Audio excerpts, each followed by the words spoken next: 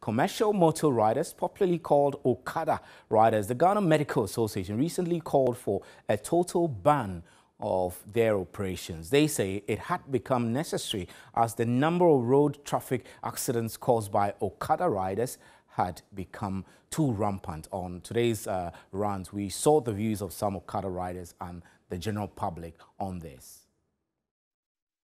Is it president or MPs who are saying that they should ban Okada, or if they want to legalize robbery case in Ghana, then they should try and ban Okada and see? Mostly, some of the government workers, they used to leave their cars and let us pick them with motors and catch time so that they'll reach to office in time. Not that we will vote you to parliament for you to go there and now trying to tell us that we should chop stones.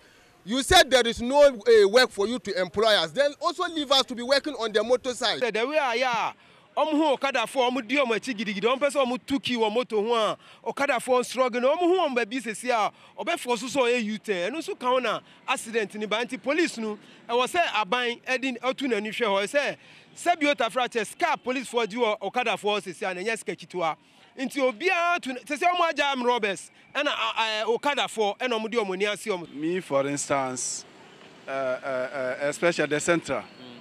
Them, they know they wear uniform, they are improperly dressed, and they are there. And they are wearing mufti.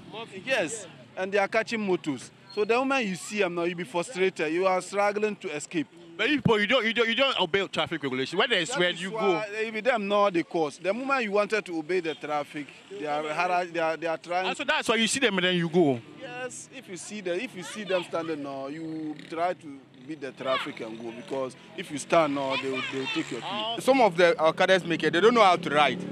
They just see Okada people, me too, I want to do Okada, me too, I want to do Okada.